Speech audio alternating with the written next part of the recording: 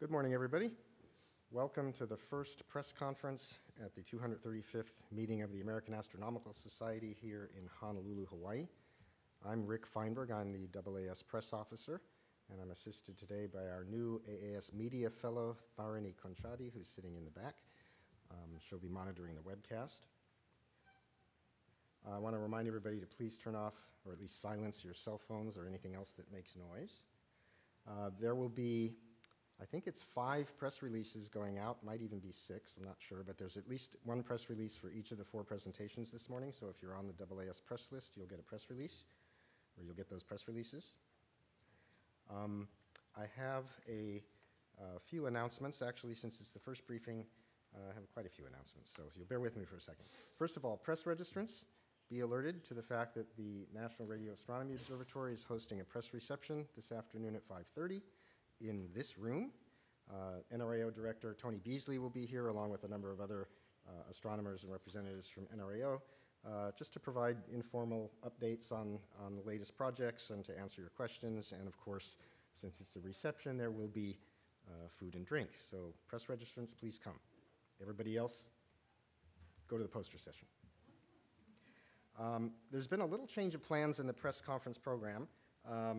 We'll put out some messaging about this, but the Tuesday afternoon briefing, which is with representatives from the Mauna Kea observatories and the 30-meter telescope, is not going to be a traditional press conference. It's basically going to be an off-the-record backgrounder, just an opportunity for some frank discussion with the media to prepare them to deal with the controversy and to be able to write about it sensibly. It's going to be restricted to press registrants, so if you're not a press registrant, if you don't have one of those little red ribbons on your badge, you won't be welcome at the 2:15 briefing on Tuesday. We're also not going to live stream it. There are, as Megan Donahue mentioned at the morning plenary, lots and lots of opportunities throughout the week to interact with representatives of the observatories. There are currently, I believe there are some protesters, or I should say demonstrators, outside the convention center, and we may see some more. So you'll have opportunities to interact with people throughout the week if you're not a press registrant. There are 3 briefings today. The program does not list the one at 12:45 last time I checked. There is a briefing at 12:45 from the American Institute of Physics in which a task force will unveil results from a study on how to improve diversity, equity, and inclusion in the fields of physics and astronomy. And finally, I want to give a shout out to the University's Space Research Association, USRA. They've provided the refreshments for the press corps that are in the press office. And if you see USRA Public Information Officer Soraya Faruqi around, please thank her for keeping you stoked throughout the week. All right, that's the announcements. So if this is your first press conference at a AAS meeting, and I see a fair number of students here, and I welcome you, let me just tell you how we do it. I will give a brief introduction, and I'll introduce all the panelists, and then they will speak in order. And it's only at the end of the briefing, after all 4 have spoken, that we'll take questions and answers. That way we take care not to step on the last speaker's time allocation. Off-site journalists who are tuned in via the webcast, if you're logged into the text chat, you'll be able to queue your questions up with Tharani, and then she'll relay them to us here in the room after we've heard questions from on-site reporters. All right, so this first briefing is themed Galaxies and Their Black Holes. Where possible, I try to organize the briefings by a theme so that the stories can mutually reinforce each other. And we have 4 presenters. The first will be Amy Reines from Montana State University. She's participated in briefings before because she's at the forefront of the discovery of black holes, massive black holes in little tiny dwarf galaxies. And today she'll be talking about wandering black holes in dwarf galaxies. Then we'll hear from Ezequiel Treister from the Pontificia, I'm not going to get this right, from the Catholic University of Chile. I'll just do it in English so that I don't make a fool of myself. And he's going to speak on molecular gas around black holes in merging galaxies. And then we're going to hear from Benne Holwerda from the University of Louisville, who will talk on Hubble observations of a gentle giant spiral galaxy, the first of quite a few Hubble-related results appearing this week. And finally, last but not least, James Rhoads from NASA's Goddard Space Flight Center will speak about a group of galaxies blowing bubbles at cosmic dawn. And with that, I will turn it over to Amy.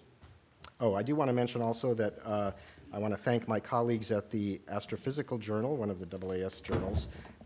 They coordinated with me and with Amy to make sure that Amy's paper, which was in press at the AppJ, appeared online on Friday. So you'll have access to that now. Thank you. Hello, my name is Amy Reines. I'm a professor at Montana State University in beautiful Bozeman. And today I'm going to tell you about a new and unexpected discovery of wandering massive black holes in dwarf galaxies. So this is an artist's illustration depicting the kind of objects that we found. Here on the left, we have a dwarf galaxy, roughly 100 times less massive than our own Milky Way galaxy. It has an irregular morphology, and it looks very different from giant spiral and elliptical galaxies. And this dwarf galaxy has a massive black hole, roughly 100,000 times the mass of our sun. The black hole is accreting or feeding on surrounding gas, which produces observable light, including a jet that's detectable at radio wavelengths. Now, this black hole is wandering around the outskirts of this galaxy, far from the center, and this is not at all what we expected to find. That's because massive black holes are usually found in the centers of galaxies. This is the first image of a black hole that was recently made using the Event Horizon Telescope, and the black hole has a mass of 6.5 billion solar masses. In fact, we now know that essentially every giant galaxy, including our Milky Way and M87 shown here, hosts a central black hole with a mass of millions to billions of solar masses. However, the origin of these massive black holes remains a major outstanding issue in modern astrophysics. We don't know how these enormous black holes formed in the first place back in the early history of the universe. We have a fairly good understanding of how black holes and their host galaxies grow over time through accretion and mergers, but we don't know how these black holes got their start. In other words, we don't know how massive the black hole seeds were when they first formed. To address this question, I've been spending the past several years searching for and studying massive black holes in nearby dwarf galaxies. Dwarf galaxies host the smallest known black holes, and therefore they place the most concrete observational limits on the masses of the first black hole seeds. While we've made a lot of progress in recent years using optical spectroscopy, these searches have a number of limitations. For example, they're only sensitive to the most actively feeding black holes in the nuclei of dwarf galaxies with relatively low amounts of star formation. Therefore, these optically selected black holes are likely just the tip of the iceberg. Radio observations offer another avenue to search for massive black holes in dwarf galaxies and broaden the parameter space of the detectable population. In other words, there is a lot of potential for new discoveries. And this was highlighted by my discovery of a massive black hole in the dwarf starburst galaxy Reines 210 a number of years ago. This was a serendipitous discovery aided by the use of high-resolution radio observations, and it marked an entirely new environment in which to find a massive black hole. And this discovery provided much of the motivation to conduct the radio survey that's the focus of my presentation today. Recently, I have completed this radio survey of dwarf galaxies in a search for massive black holes. This is the first survey of its kind, and as Rick mentioned, it was just published in the Astrophysical Journal. I obtained observations of 111 dwarf galaxies with the Very Large Array Radio Telescope in New Mexico, and I chose to observe these particular dwarf galaxies because they were previously detected in the faint images of the radio sky at 20 centimeters, or first radio survey that was conducted between 1993 and 2011. However, due to the relatively low angular resolution of the first survey, the origin of this radio emission was unclear. It could be from massive black holes, but it could also just be from intense star formation in these dwarf galaxies. My new VLA observations have a much higher angular resolution than FIRST, and they're also much more sensitive. Therefore, these new observations can help distinguish between black holes and star formation as the origin of the radio emission. And we found 13 dwarf galaxies containing massive black holes. The optical images of the galaxies shown here are from the Dark Energy Camera Legacy Survey, and the red crosses indicate the position of the radio emission coming from the accreting or feeding massive black holes. And you can see that the black holes are not always at the center of their host galaxy. And I was very surprised when I first saw this. All of the black holes that we've been finding previously in dwarf galaxies had been located in galaxy nuclei. Some of the host dwarf galaxies here do not even possess obvious centers. Some of them have irregular morphologies, and they show signs of interactions and mergers. And while this was very surprising from an observational standpoint, recent simulations actually predict that roughly half of all massive black holes in dwarf galaxies are expected to be off-center, wandering around in the outskirts of their host galaxies. And again, this artist's illustration nicely portrays what we think is going on. So these off-center black holes probably result from interactions or mergers between two smaller dwarf galaxies, where at least one of the progenitor dwarf galaxies had a massive black hole that got flung out during the merger. Alternatively, an off-nuclear black hole could result from being ejected by gravitational radiation recoil, during the coalescence of two black holes brought in by a dwarf-dwarf merger. In any case, once a black hole leaves a dwarf galaxy nucleus, it may never return. And this is why we think these off-center black holes may be somewhat common in dwarf galaxies. And this is in contrast to giant galaxies that have much more massive black holes that can more easily sink back down to the galaxy nucleus. Okay, so I will just recap. We used the VLA to search for radio signatures of massive black holes in dwarf galaxies. We discovered 13 dwarfs hosting black holes with masses averaging around a few 100,000 solar masses. We were very surprised to find that the black holes were not always in the galaxy centers. However, this result is consistent with computer simulations predicting that roughly half of all black holes in dwarfs should be wandering around in the outskirts of their host galaxies.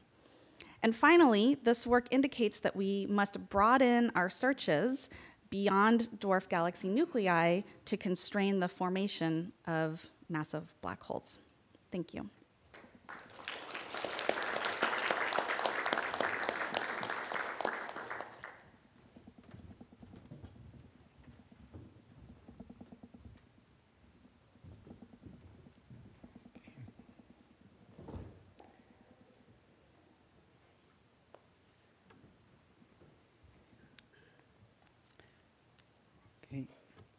Well, hello, good morning. My name is Ezequiel Treister. I'm a professor at Pontificia Universidad Católica de Chile, so quite a bit far away from here. And today I have the pleasure of presenting the first unprecedented results of ALMA observations of the cold molecular gas in the central regions of merging galaxies. And in particular, I'm going to talk about one specific system that is called NGC 6240. Now, I find 6240 to be a fascinating system. You can see the Hubble image right here is about 400 million light years away, so relatively nearby, and that allows us to study in great details, which is essentially what I will be presenting today. And I call it a system because it's not one galaxy, but it's actually two galaxies that are merging, that are in the process of merging or colliding one with another. Now, each nucleus, just as Amy was describing before, contains a few 100 million solar masses black hole, and in this particular case, both black holes are actively growing at the same time. It's also in a very unique stage because not only the black holes are growing, but also in the system there's very significant current star formation. The star formation rate is approximately 100 solar masses per year. Just to give you a reference, that's about 100 times more than in the Milky Way, just for example. And what we did in this system is to study the cold molecular gas. And the reason why we did that is because it's the fuel for both star formation and black hole growth. So we are understanding what is fueling these processes that we are observing happening simultaneously in this system. So just to give you an idea, these are the previous observations that we had of this system. This is such again, a fascinating system that was observed for 20, 30 years. These were some of the images of the molecular gas that we had before ALMA. We can see that most of the molecular gas is found in between the two nuclei that are pointed as the northern and the southern nucleus.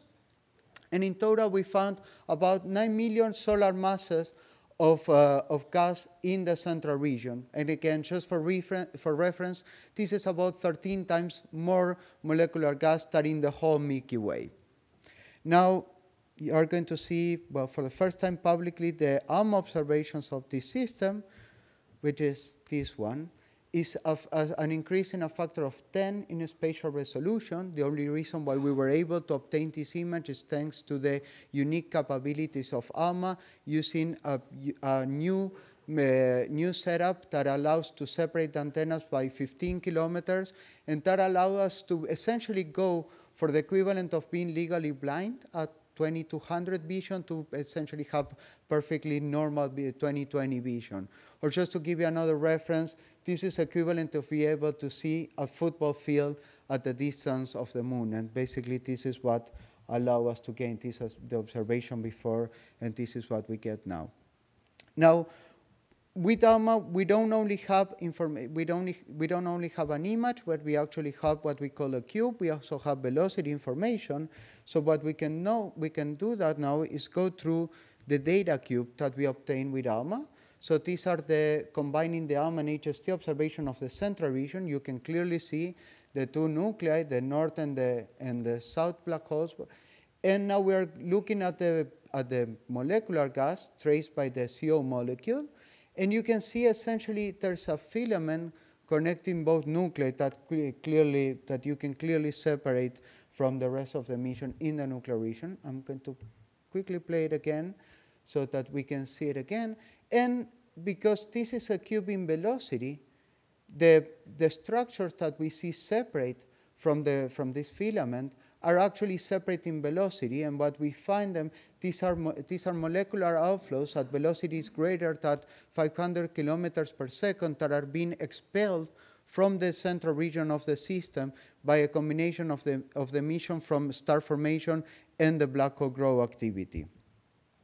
So these are basically some of our main results. Basically, thanks to this unprecedented resolution, we can study in more detail than ever before the structure of the molecular gas in the system, finding this filament connecting the two nuclei, this ejected material, and we can also study the gas that is readily available to feed both black holes, finding in total about 4 billion solar masses of molecular gas that are basically available to feed both supermassive black holes.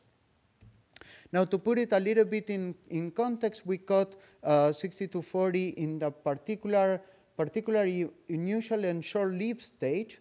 We think that this is likely a transient structure that is generated by the merger of the two galaxies that probably will last for something like 10 million years, which is very short over the lifetime of the merger of the galaxies, which might take about 2 billion years.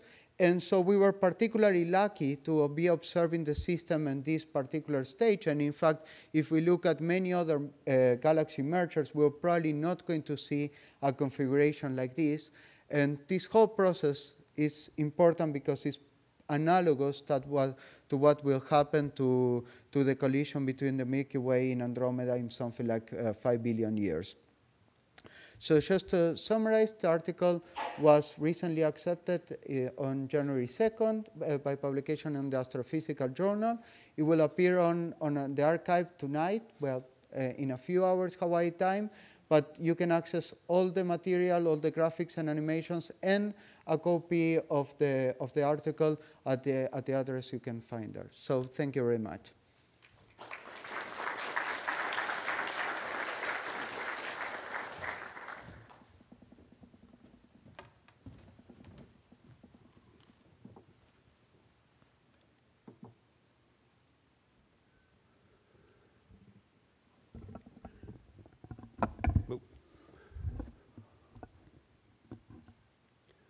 Hello, I'm Benne Holwerda. I'm from the University of Louisville in Kentucky, and I'll talk to you about a very particular galaxy, UGC 2885, which really rolls off the tongue.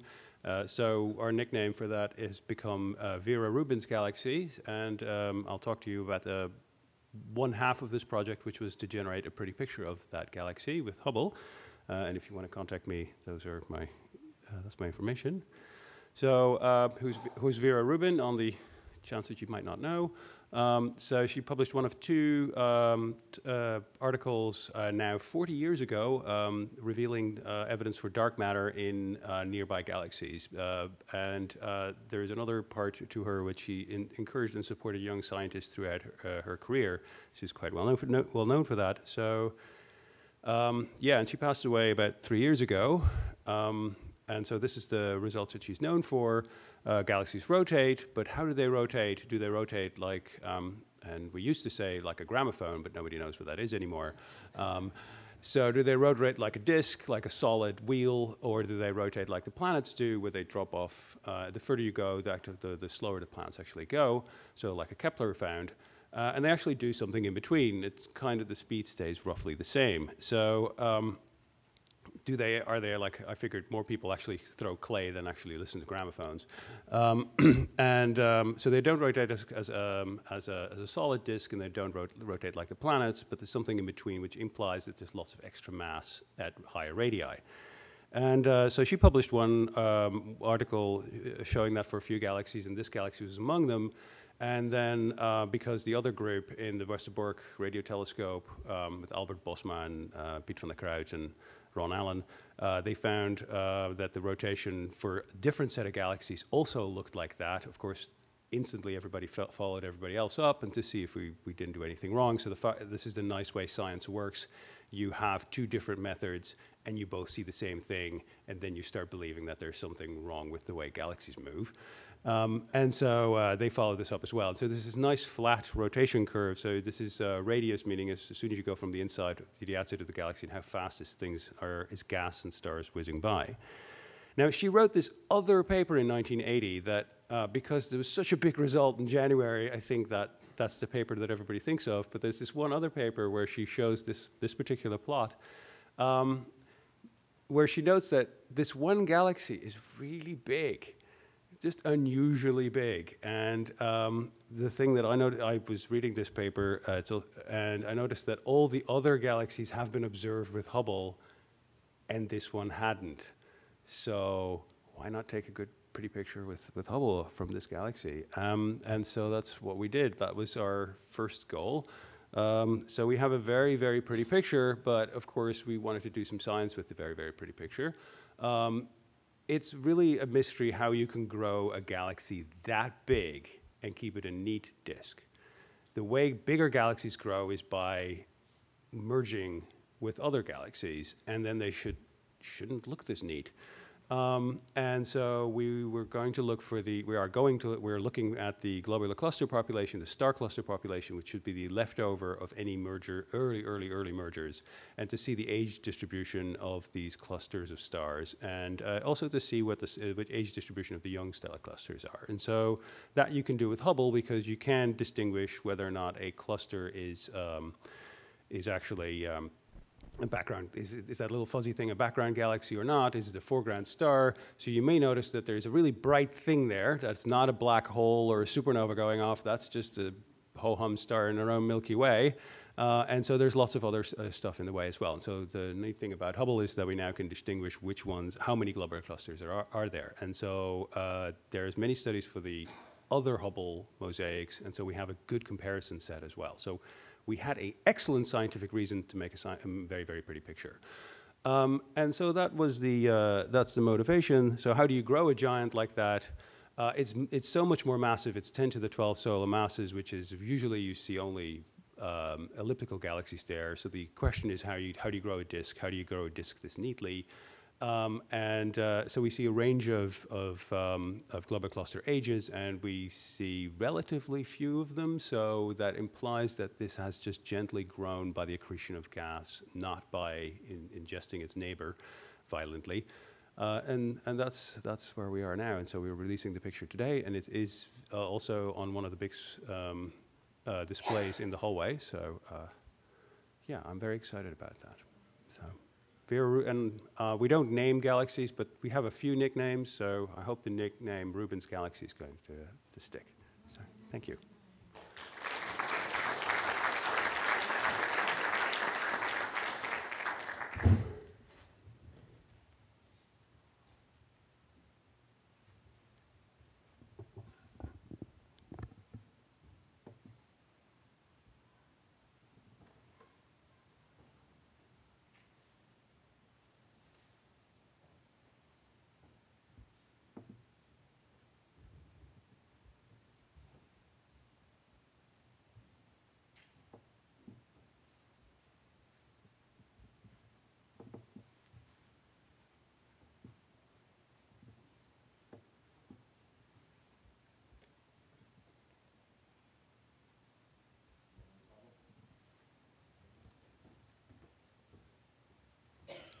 So, when was the last time that a typical ordinary hydrogen atom did anything interesting on a Saturday night, like going to a party and getting ionized? Well, it turns out that because most of the hydrogen in the universe still lives in the space between galaxies, that for a typical hydrogen atom, the last time it did anything unusual was way back in the period we call cosmic dawn, when the first starlight from the first galaxies converted that hydrogen from neutral gas to ionized gas. I'm James Rhoads from NASA's Goddard Space Flight Center, and today I'm going to tell you about a new observation that sheds light on the conditions in the universe at the time that this happened by looking at a group of galaxies at that period in cosmic history and seeing it in the act of ionizing the surrounding gas. So to put this in context, I wanted to show a perhaps familiar sketch of cosmic history. And that goes from the Big Bang to the present day. And the period that we're talking about is in between the Dark Ages and the cosmic dawn, fairly early in this timeline. And in the last decade, astronomers have made a lot of progress in understanding the history of this. And we know now that this process began something like 500 million years after the Big Bang, with the first galaxies forming, and continued for perhaps another 500 million years to the billion-year mark in cosmic history.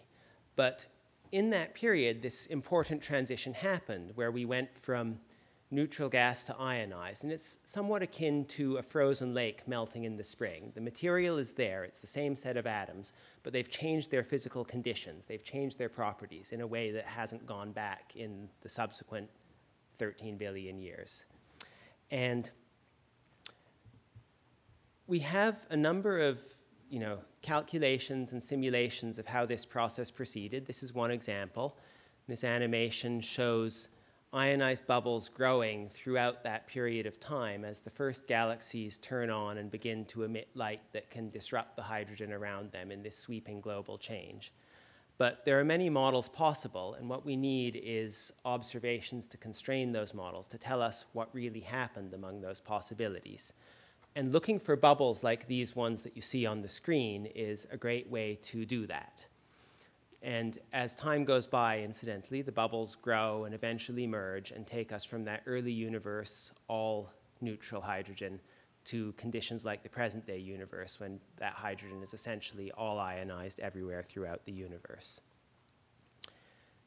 Now, we need a tool to try to look for this. And the tool we've chosen is something called Lyman alpha. It's a particular kind of light, a particular wavelength of light. It's produced plentifully by young galaxies. And Lyman alpha has the property that before the universe was ionized, the light scatters like headlights in a fog, which makes it hard to see Lyman alpha light from the early period before the universe was reionized.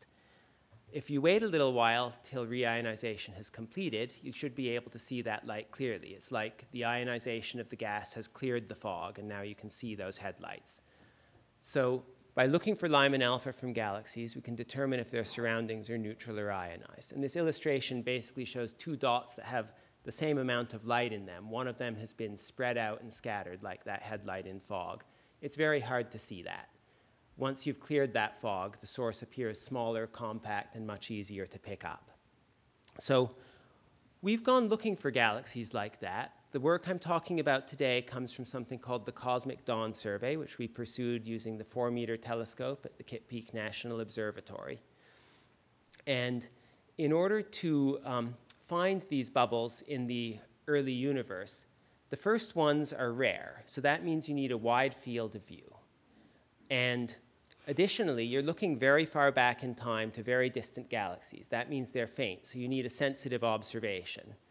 And finally, studying cosmic dawn is best done at infrared wavelengths. So what we needed was a wide field of view on a big telescope with infrared capability, and that's what we've used here. We used it to look for Lyman alpha light from galaxies in the epoch of cosmic dawn. And the ones that looked the most promising, we followed up with spectra from the Keck telescope on Mauna Kea here in Hawaii. And I will be showing you now a picture of the most interesting corner of the Cosmic Dawn survey. So this is probably under 1% of the full survey area of cosmic dawn.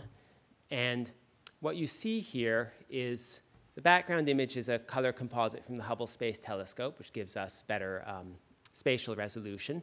But those circles mark the location of 3 galaxies that have the properties we expect for cosmic dawn galaxies. So this panel here now shows three objects, and for each one, 5 colors of light. So a column in this image is a color. The middle column shows the image from the Kitt Peak National Observatory, and that's taken with a filter that passes a small range of wavelength that's tuned to identify Lyman alpha from this time when the universe was 5% of its current age. On the left-hand side of the image, you see bluer light from the Hubble Space Telescope. And the expectation, if the galaxies are truly that far away, is they shouldn't turn up in those blue images. Whereas the redder images on the right, they should be there, but they're fainter. And that's what we see. So these 3 galaxies have the properties that we expect for cosmic dawn galaxies. And now I want to put this in the context of that cosmic history snapshot. So you'll see here the little turn on of that ionized bubble, and we've marked the approximate point in cosmic history where EGS 77, as we've named the group, is found.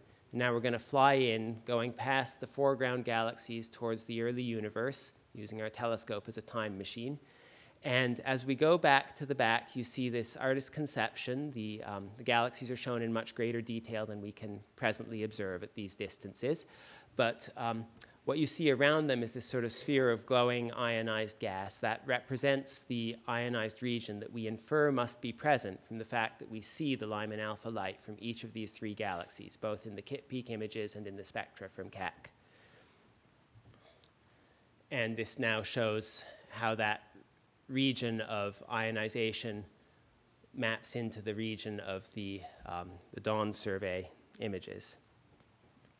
So to recap then, reionization was the last time that anything interesting happened in the life of a typical hydrogen atom, and it's important to understand that history. We found an ionized bubble back when the universe was 5% of its current age, indicated by the presence of these 3 galaxies, all with detected Lyman alpha light. It sheds new light on cosmic dawn, and going forward, we're very excited to look ahead to the capabilities of the James Webb Space Telescope, which we will use to study the individual galaxies within this group and perhaps find fainter ones, and also the Wide Field Infrared Survey Telescope, WFIRST, which will have the broad coverage in order needed to find more objects like this. Thank you.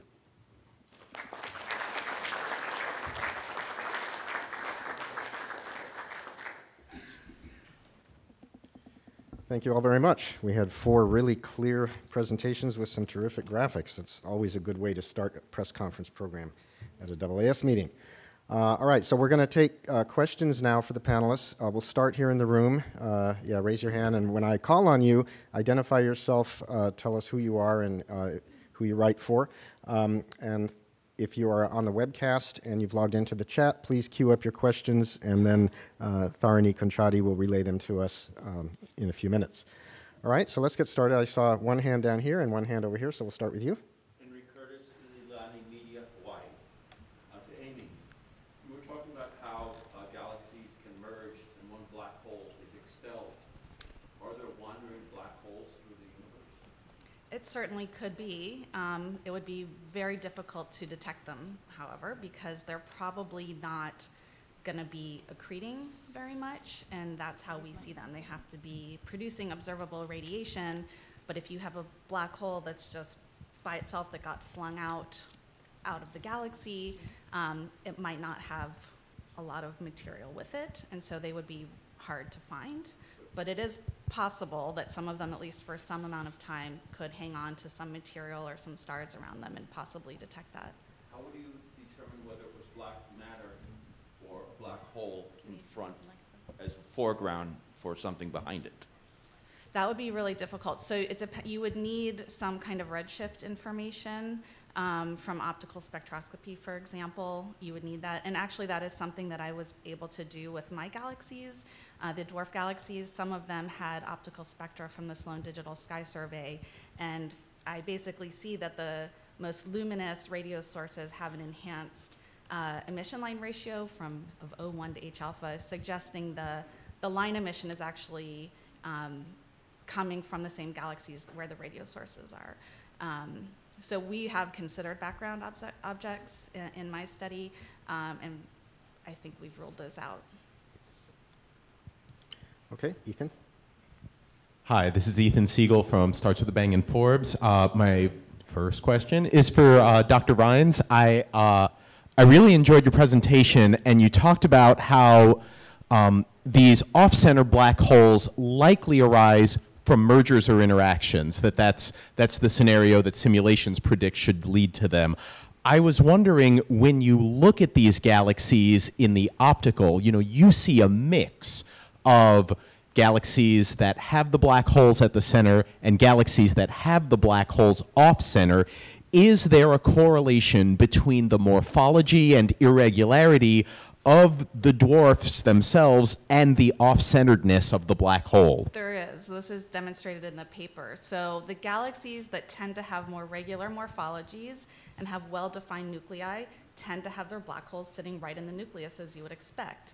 But the galaxies that look more disturbed, showing signs of interactions or mergers, the black holes are more offset in those cases, which is consistent with the scenario of mergers producing the offset black holes. So it does look like that's what's happening. Other questions? Do we have any on the webcast yet? Nothing from the chat currently. Nothing? Okay, well then I will ask a few questions. There's one over here. Oh, sorry, thank you. Wait for the mic, and thanks to Christine Pulliam from Space Telescope handling the mic. A Jim Manning consultant, also from Bozeman. Oh. A question for Amy. What is the smallest of the dwarf galaxy black holes you found, and why do you feel you need to look beyond dwarf galaxy black holes to further constrain the size of black hole seeds? Okay, so the smallest galaxies where we're finding massive black holes are, I think it was around 3 × 10⁸ solar masses, so equivalent to the Small Magellanic Cloud, or a little bit less, which is a satellite galaxy of the Milky Way.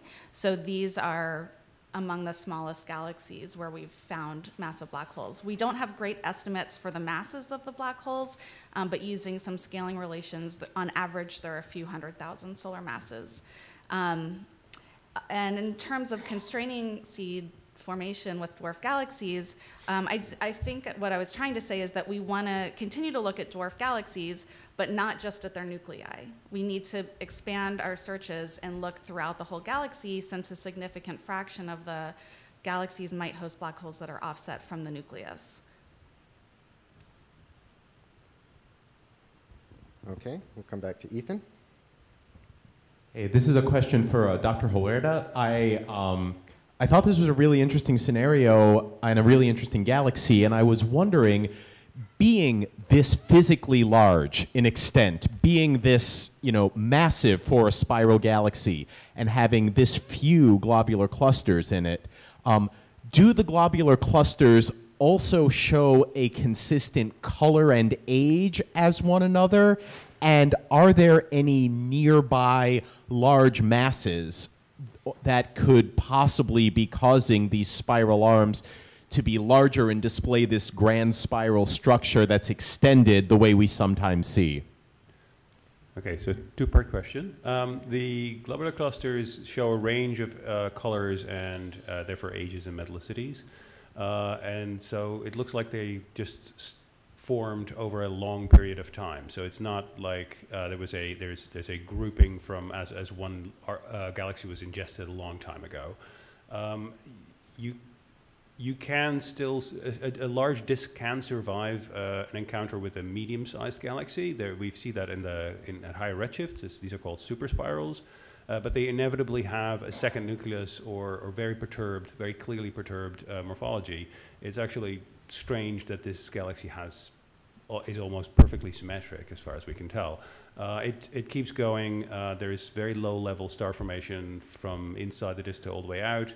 The globular cluster and the cluster population looks very similar to M83, for example, which is 100 times lighter, but also has a big H1 disk, big gas disk, and a big with star formation throughout.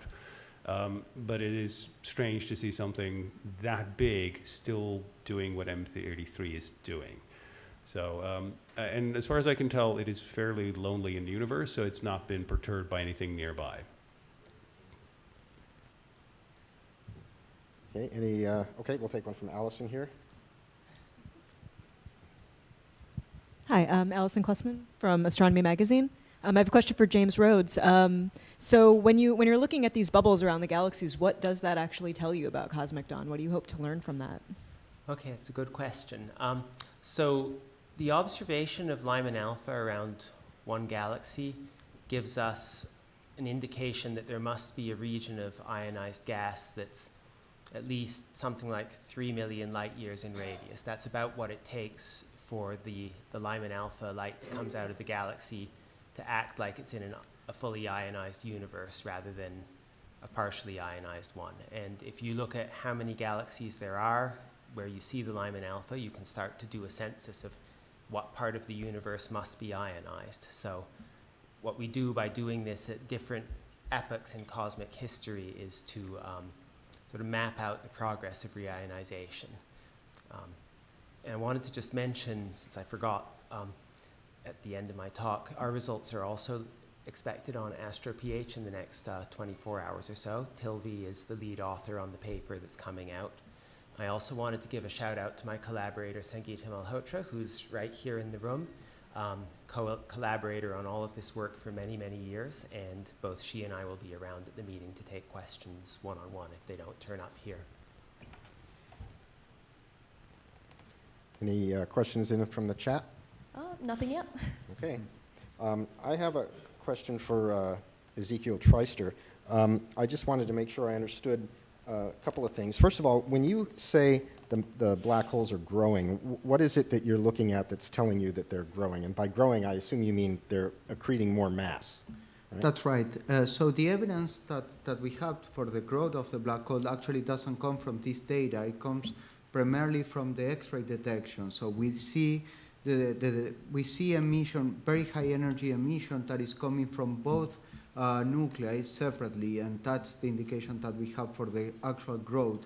And something that is important is that if we look at the actual growth and we calculate how much matter is actually falling into the black hole right now, it's actually a very small fraction of the total available material. So potentially the black holes can continue growing for a very long time and at a much faster rate than they currently are. And I'm not sure if there was one thing I was a little confused about. You mentioned that this molecular gas is flowing between the molecular gas between the two black holes is flowing, but I wasn't clear. Is it flowing out of the black holes toward the middle or from the middle out to the black holes? Well, actually, that's one of the sort of surprises that we found with this data, because with lower resolution data, people didn't quite know what the gas was doing. If I show the image, that wasn't very clear. So what we see now with the high resolution ALMA data is that there's a filament connecting the two nuclei, but it seems to be there's not a very well-defined movement, organized movement of that filament. So the answer to that question is it's somewhat in there in between the two nuclei. But as I was saying, we think that this is a very unstable situation. And if we probably go back and look at this system in a few million years, it will be very different. I look forward to that. A question for Amy Reines, too. So you said that you were surprised to find so many of these black holes off-center from the galaxies, but that simulations predict it. And so my question is, were those simulations done after the observations or before? And if before, why were you surprised? Right, so they were done before by Jillian Balveri, who is right here. I think I mean, in retrospect, it's not super surprising that you would get these black holes flung out from mergers. But just based on all of the observations that I had done and all of the other black holes that I had found in dwarf galaxies, they were always, as best we could tell, right in the nucleus. So it was just, it was just a new discovery that we weren't really expecting to find. And you said that that these observations were done with the VLA. Yes. And that you got higher resolution and higher sensitivity than the earlier survey that was also done with the VLA. So can you just explain how it is that you had, higher sensitivity, higher resolution with the same instrument? Right, so the VLA, it's an interferometer, so it's in a Y shape. There's 27 radio antennae, and it's like a zoom lens. It can go in and out, and depending on the configuration, you can get higher resolution. So I used the most extended configuration to get the highest resolution. In first, the resolution was about 5 arc seconds, I believe, and mine were about 1/4 of an arc second. So that's a pretty big jump. And you can get more sensitive observations just by staring at something longer for more time. And so that's what I did. Okay, great. Any other questions here in the room? Aha, we have one over here from Kala. Calla Cofield with the Jet Propulsion Laboratory. Dr. Rhoads, I was just wondering if with these 3 galaxies, you're able to say anything yet about the timing of cosmic dawn, if you can infer anything about the state that cosmic dawn would have been in with these galaxies, and if that matches up, with the redshift and what you expect. Okay, so I think to get a full answer on what fraction of reionization was complete at the redshift where we're working, we probably need to do a bit further analysis on the dawn survey data. I do want to give a shout out to a postdoc working with us, Isaac Wald, who's reporting on results from another survey, the Lager survey, at a slightly lower redshift, just about 50 million years later than the dawn survey observations. And he's going to be presenting results that include measurements at just a little bit later, when we're finding that the neutral fraction is maybe in the 30% range, give or take 15. So it's going to be higher than that for redshift 7.7, but I don't have a quantitative answer till we've done more analysis on the full dawn survey data set. Can you comment on how the redshift of these galaxies that you found or that you measured compares with some of the previous record holders for most distant galaxies? Okay, so if we put these 3 galaxies in the Wikipedia table of most distant galaxies, I believe they all the most authoritative one, right? Yeah, the absolute authoritative list. But hey, I've been a professor. I've told students, don't use Wikipedia as your final source, but it's an awfully fast first source. All of them land in the top 10 in that list. There are several that have higher redshifts, but this is the first time that we have a group of galaxies all showing strong Lyman alpha, all with spectroscopic confirmation, and that's what tells us that we're seeing reionization in progress. Any other questions? All right. Tharani, anything online? Nothing in the chat. It's quiet out there beyond the islands. Okay. Well, that being the case, we'll wrap it up a little bit early. I want to thank, first of all, our speakers for their very interesting presentations, their excellent slides and animations, and their willingness to be here this morning and participate in this briefing. Thank all of you in the audience and those of you online, even though you're not typing much. And I want to remind you again that there are 2 more briefings today. The next briefing will be at 12:45 in this room. It's called Team Up for Physics and Astronomy, and again, it's about a new report from the American Institute of Physics on how to improve diversity, equity, and inclusion in the physics and astronomy professions. There were press releases distributed, and there will be press releases, or at least a press release for the one this afternoon as well. So we look forward to seeing you back here in a couple hours. Thank you very much.